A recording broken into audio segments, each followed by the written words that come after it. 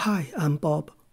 Let's do the computer exercises for Chapter 8, Heteroskedasticity in the textbook Introductory Econometrics, a Modern Approach, the 7th edition by Professor Jeffrey Woodridge.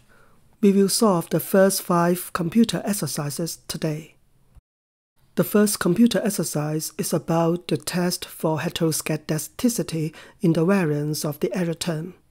For Part 1, we can assume that the variance of the error term conditional on all the explanatory variables is a function of the dummy variable male. For Part 2, we estimate the slip equation by OLS and obtain the OLS residuals. We use the predict command with the residuals option in Stata. I name the residuals R. Then we generate the squared residuals. To see whether the variance of the error term is the same for men and women, we can compare the mean of the squared residuals between men and women. To do that, we use the tabulate command with the summarize option. We find that the estimate of the variance of error term for females is higher than that for males.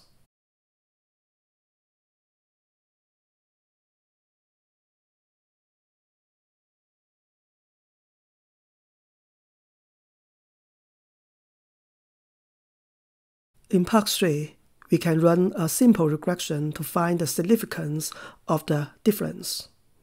We regress the squared residuals on the dummy variable male. The coefficient on the variable male is the difference in the error variance between men and women. The t-statistic is minus 1.06, and its p-value is 0.291. We fail to reject the null hypothesis of no difference in the variance of the error term between men and women at even the 20% level against a two-sided alternative. We can reach the same conclusion if we use the multiple regression of the square residuals on all the explanatory variables with a p-value of 0.208.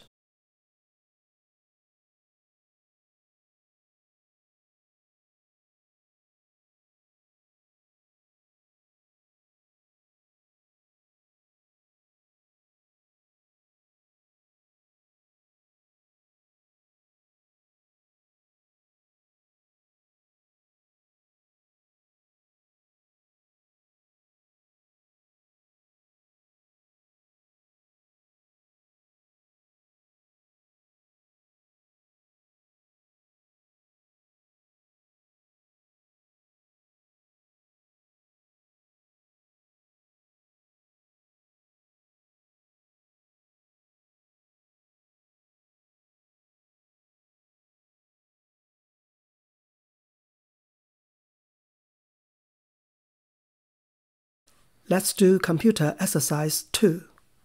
The estimated equation is as follows.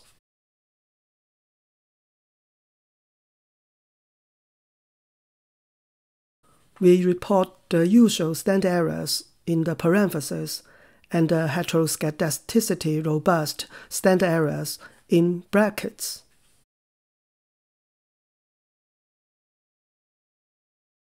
In Stata, we use the variance-covariance matrix option, VCE, to specify the robust standard error. We write robust inside the parentheses. The largest difference between standard errors is for the variable of log size. It results in a much smaller t-statistic using the robust standard error. Using the usual standard error, the variable is statistically significant at the 1% level, but becomes statistically insignificant at even the 10% level using the robust standard error. For Part 2, the estimated equation is as follows.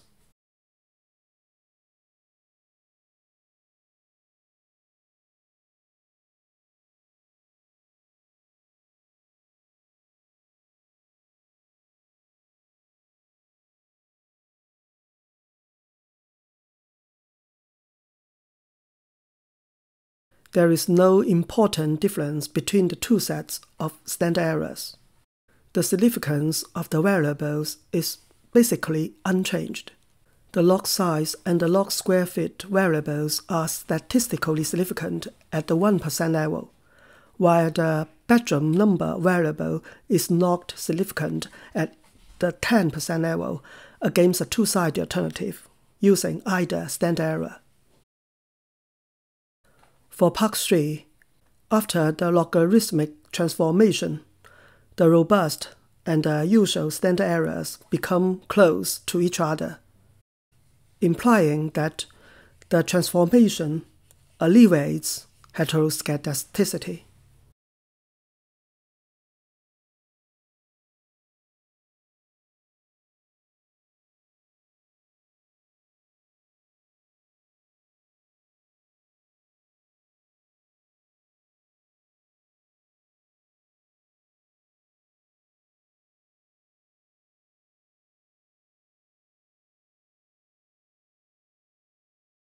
Let's find answers to computer exercise 3. It is about the y-test for heteroskedasticity. After we estimate the logarithmic model, we use the predict command with the residuals option to obtain the OLS residuals. Then we generate the squared residuals. After that, we consider the y-test for heteroskedasticity using the squared residuals. Since we use the squares and the interaction terms of all explanatory variables in the full y-test, the first step is generating them.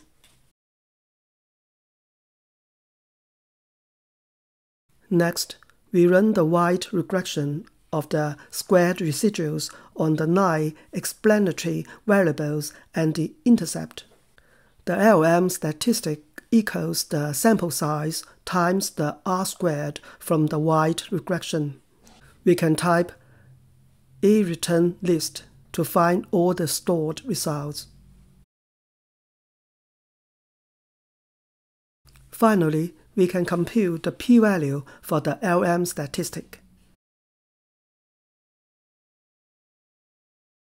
It is 0.39. It suggests that we fail to reject the null hypothesis that all the explanatory variables in the y-test are 0 at even the 30% level. In other words, there is no strong evidence against the null hypothesis of homoskedasticity of the error term in the original house price model.